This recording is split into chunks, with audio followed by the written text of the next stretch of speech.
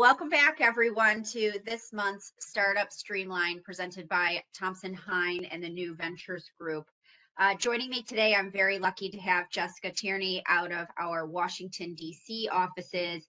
She's a senior counsel here with Thompson, Hine in our product liability litigation department. So that's always a thing we have to think about, right, when we're entering FDA territory, which is really our topic for today. So prior to joining Thompson, Hine, Jessica served as regulatory counsel and later assumed the role of branch chief within the Office of Compliance and Enforcement for the Center of Tobacco Products and of the Food and Drug Administration. So it's safe to say that she's pretty well versed in the topics of today. And so just to kind of ground us all, right, engaging the FDA can create ambiguities for businesses seeking the agency's guidance in carrying out their endeavors safely, efficiently, and of course, economically. Today, we'll focus on navigating the intricacies of the FDA and outlining best practices for accessing the organization's resources and services. We're going to differentiate between binding policies from agency and recommended practices and address whether the FDA regulations can change with each administration. So that's always a thing, right? We've got to think about when things change hands, how does the world shift around a little bit? Naturally, if you have any questions as you're going through, we encourage you to drop those in the chat and we'll be monitoring those and answering those as we go along. If for some reason we get an abundance of questions and we can't get to you, we will follow up with you afterwards. So please don't hesitate to ask those questions. Chances are super good that if you have a question, someone else out there in the ether has the question too. So don't be shy here today. So with that, let's go ahead and get started. Jessica, thank you for joining me here today. Thanks for having me. Yeah, this is such a pleasure. So how long ago did you join the firm now? Has it been like a year? Yeah, almost a year. I joined back in September, and I had just sort of hit my 10-year mark exactly to the day with FDA. Oh, no kidding. So, okay. And I'm sure you get lots and lots of questions, and I know you've worked with a number of my startup clients in their navigation of the FDA and thinking about what they need to be cognizant of and worried about. So first question is always, when should a business be engaging with the FDA? What's the appropriate time for them to say, hey, I've got something, maybe I should talk to someone and make sure this is legal? I think earlier is always better. My experience too, being on the outside of the FDA, there are many great employees who are willing to speak with people, and they'd rather catch any sort of missteps or mistakes or misunderstandings up front. So I would say earlier the better is where to start. Got it. So would you say then, even if someone is thinking about patenting something, at what point in time should they reach out to FDA? Should they do it pre-patent, during patent, post-patent? What do you think? I think it never hurts to do it pre-patent and to just sort of pick someone's brain over there. I've been fortunate enough to be on calls with people who work at all levels. And they really just want to answer your questions sort of up front so that they don't have to deal with any headaches later on. Sure. So yes, pre-patent, earlier is better. Now, I'm sure you've had plenty of war stories in managing this.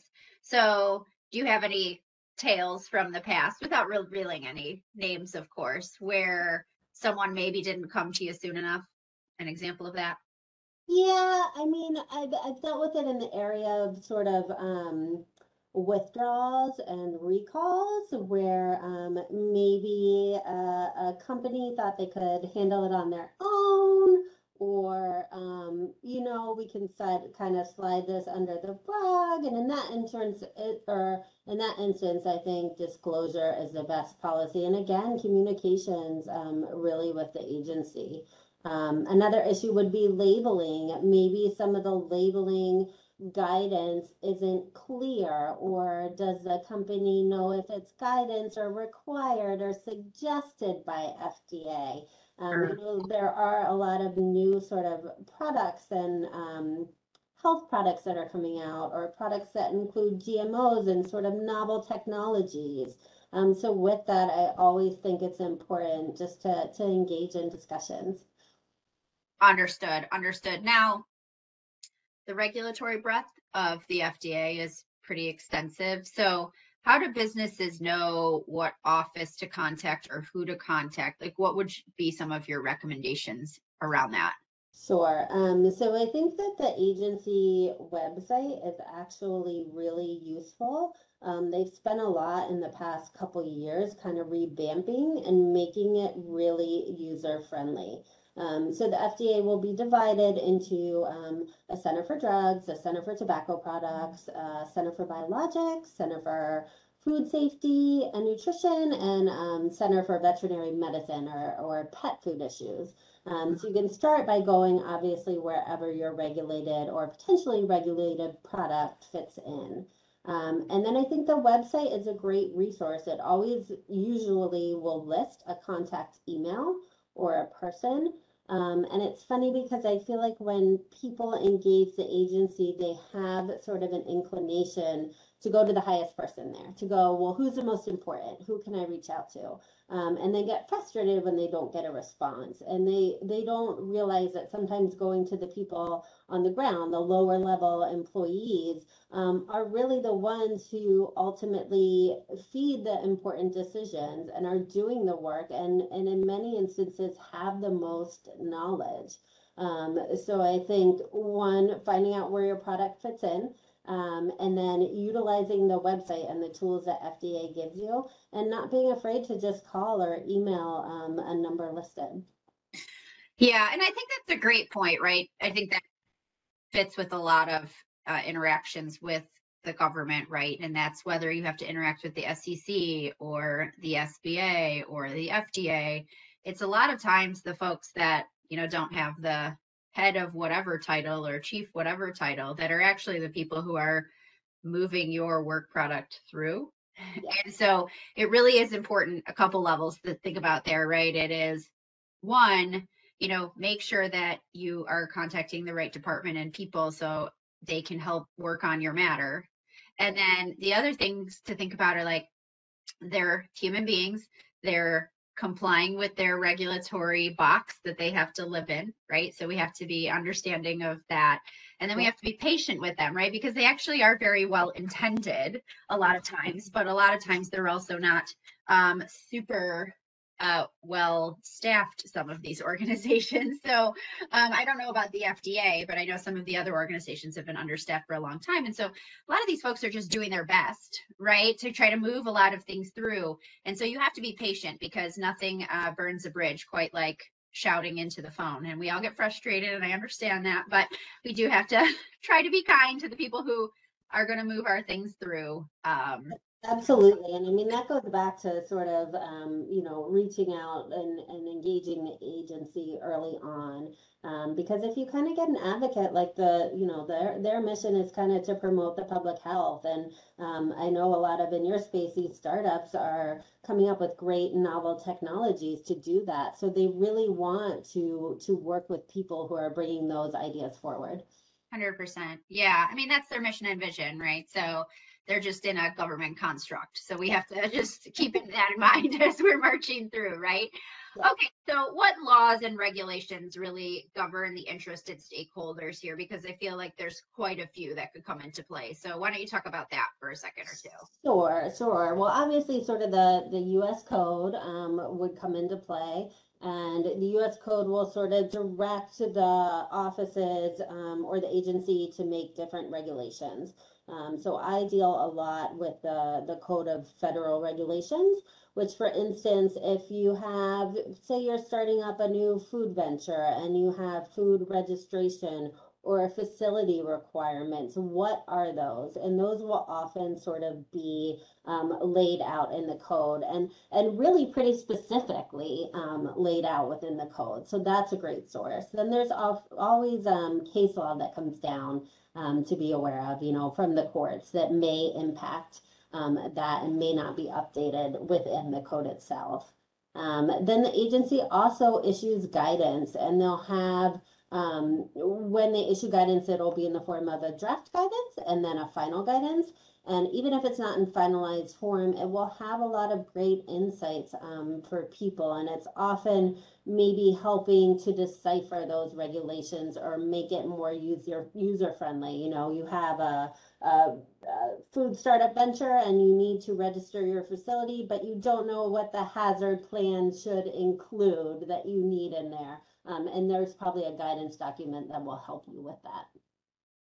Interesting. So now, how do the interested stakeholders then determine which policies are binding and which are general recommendations, right? Because especially our startup clients that are out there, they're like, well, that isn't a rule. It's like the speed limit. It's a general suggestion. So how do we make a decision about whether or not to follow it or do whatever we want to push the business forward? Yes, and that's a tricky area.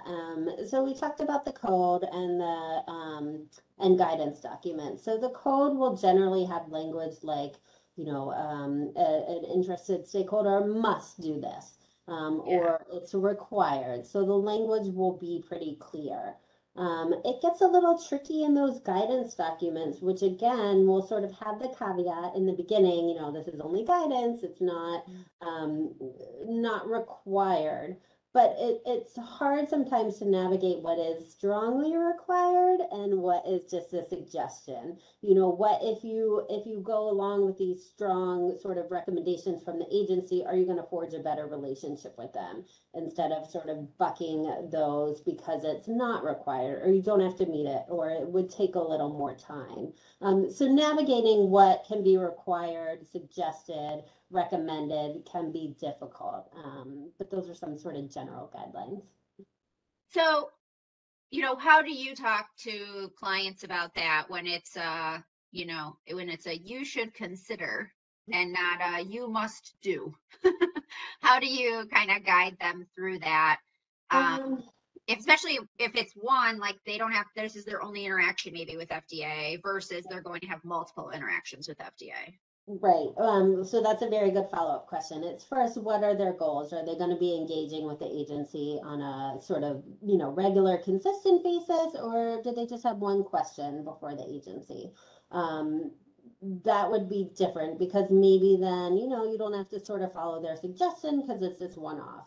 But if you're dealing with them every time and they keep saying, you know, for this, we really suggest that this clinical drug trial contains this many participants. No, I can't tell you it's required, but we really suggest it, meaning you better do that if you want your drug product approved, Sure. you know. And a lot of times what I'll do is I've been fortunate enough that a lot of people I've worked with have filtered into different offices. So it's great to get the agency on the phone with a meeting. And I think one of the benefits of sort of this not post, but COVID sort of lifestyle is the ability to access and have meetings with FDA. Because you used to have to go to the office and it used to be face to face, and now they pretty readily use Zoom. We'll have meetings and they'll have a discussion with a client. So often doing that, you know, I can suggest stuff, but hearing it from the agency as well is helpful too. And, you know, in both instances, there are stuff that the agency maybe didn't think of that me or the client did, and vice versa. So it's really helpful to have that dialogue. Awesome. So that makes sense. So I guess the next question, right? Because politics has become ever more ingrained in our day-to-day lives and impacting thereon. But how do these policies, if at all, change from administration to administration? And the reason I ask this, right, is because if I think about banking regulations under prior administration, there was a viewpoint that they would say to banks like, we're a kinder, gentler audit group here managing through this, whereas now the regulatory schema is much more intensive. So does that also trickle down into the FDA, or is it a little bit more immune to administrative changes? I definitely think it is more immune, but it's not in isolation at all. You know, when I work there, depending on who even was the president, would sort of dictate the news channels that they showed within the agency, which I thought was very interesting. Wow. Or the pictures that would be up, which Interesting. I found hysterical. But going into, the actual work, of course, the agency gets political pressure to do certain things. I'll see it right now in sort of issues with youth vaping and the new sort of tobacco products. Um, are these really helping adult smokers switch? What is the risk to youth? So when there's new products that impact the public health, definitely administrations will kind of pick and choose an agenda that they want to get behind. Right. Yeah. And it's so interesting, right? Because we don't necessarily think about it. So we do have a couple questions coming in, but I want to, follow up on this one for a second. So do you have any advice when you start to get close to maybe the tail end of one administration or one person in the office? What happens when we hit the tail end of their tenure, but you have to get something into the FDA for application? Do you have any guidance around that? Or is it like, hey, throw it in there, try to see if this is going to get handled and done, and you kind of have an understanding of what the rules of the road are, understanding that they might change? How do you think about that with a client, if at all? Sort of like submitting something, you're saying, if the administration were to change and Yeah, like a cusp strategically. baby. Yes, a cusp submission. Yeah, I think that's a really good point, and I think that always comes into play. Again, I do think FDA really is committed to the public health. But of course, if someone's coming in who really has made it their mission to address sort of heart disease or address maybe errors in clinical trials, or depending on what it is, I would absolutely think about timing. For Cool. sure. Now, one of the questions we have from the audience here that I'll throw out, but are there any thoughts on current or upcoming FDA stances regarding clinical decision support tools? So that's kind of along the lines of where we are right now, right? Is there any guidance that you would give or thoughts that you have on that? I'm not aware of any off the top of my head, and that's something that I might have to, I'll take that down and follow up. That might be more too than sort of a sentence answer. So That's I'll fair. definitely note that. That's fair. And one question I didn't ask before we keep rolling on, if someone's going to submit something for FDA approval, I should have probably started with this. Yeah. How long is this process? Depending on what you're asking, but walk the audience through, hey, this is a quick answer versus like, hey, here's your X number of months of time Right. it's going to take. So that depends on the product. For instance, if you are there are different types of approval. So if it's sort of a food product that maybe, for instance, has been generally recognized as safe, that could move through the process much quicker, as opposed to if it's a drug trial, that could be longer. And say it's a drug product for like dry eye versus a drug product that is used with a therapy to cure cancer, right? There are different sort of realms. Maybe a dry eye product might take a couple years, whereas the latter could take a very long time. I mean, many, many years to move through the system. We're seeing it now too. Often the agency will sort of underestimate maybe how many applications they'll be getting. In the area of tobacco products, in 2016, the agency sort of deemed new tobacco products beyond cigarettes, end products, sort of hookahs and stuff, to actually be tobacco products, and they required any of those products on the market to submit an application. So they thought maybe they'd get about 10,000 and they got millions. So they just don't have the resources to deal with it. So in many instances, they'll underestimate what it is. But again, early communications with the agency are key, because if you get the right people on board, they can help facilitate and move your product through the process quickly.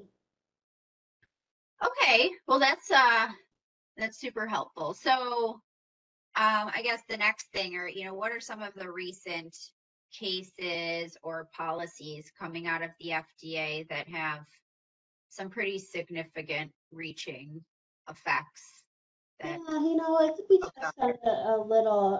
Labeling of all these new products is going to be huge. Can a product that maybe includes genetically modified ingredients, can that be labeled as natural? In the cell cultivated space, how are you going to label that? And FDA will sort of, there's the FDA and then there are state labeling requirements too. Can a plant-based product that doesn't contain meat, can you call it meat on your label? So I think that's really a hot topic. Another one is like supply chain issues. We've seen it, and I'm sure you've read about the infant formula sort of supply crisis, where babies can't get formula imported to them that they need. And FDA, not only analyzing the supply chain issue, is also analyzing, well, maybe our requirements for these formulas were too stringent and that we only have two manufacturers in the US making them. So they're going to start importing from abroad and making their standards for the contents of that formula less strict. So I think those are kind of two hot topics. I just read today an interesting court case that a man is suing Mars because his Skittles contain sort of what was it? Let's see. The use of titanium dioxide in candy makes it unfit for human consumption. And I guess Skittles Yeah. and Mars 5 years ago said they'd be phasing out this product, and the EU is currently banning it. But Mars is still kind of using it in their product and, putting it sort of on the label in not a bold color, not a bold font, so it doesn't catch your attention. So again, labeling issues are always a hot topic. Yeah, and I love me some Skittles. I do too. Time I ran a half marathon, I sucked down a bag of Skittles at the end. That's what I needed to survive. And apparently it's because of titanium dioxide. That's what I needed to keep moving. All right. We've got some more questions, so I'm curious to see how that one shakes out. But next one really is kind of coming back to process, right? From the audience, it's what does the FDA consider to be in market in order to require or necessitate an FDA approval? That's a good question. So again, it will just depend on the product being used, whether it's novel, whether there are already constructs to create that product. There are also different requirements if you're a very small business, maybe producing it out of your home versus if you're mass producing something in a facility. Then there may be registration requirements, whereas if you have a small business producing like a drink mix to, a few hundred or even a few thousand people out of your home, it may necessarily not be regulated by FDA. Another thing too to think about is that while FDA may not regulate the product, maybe different states have requirements. So it's always important to sort of check with state agencies as well. Sure, because why not add some more complexity to already a very complex schema? So, oh geez. Next question is there any guidance on what will be considered a wellness device as opposed to being considered a medical device? Because there is a subtlety there, right? So has there been any guidance surrounding anything like that? Yeah, so medical devices are kind of tricky and they're classified sort of depending on their complexity as class 1, 2, or 3 medical devices. So for instance, a tongue depressor, which you might not think is a medical device, is classified as one.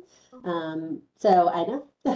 So depending on the product, you would have to take a look at the regulations and see where it fits. A lot of wellness devices are not considered medical devices, but again, it just sort of depends on the product.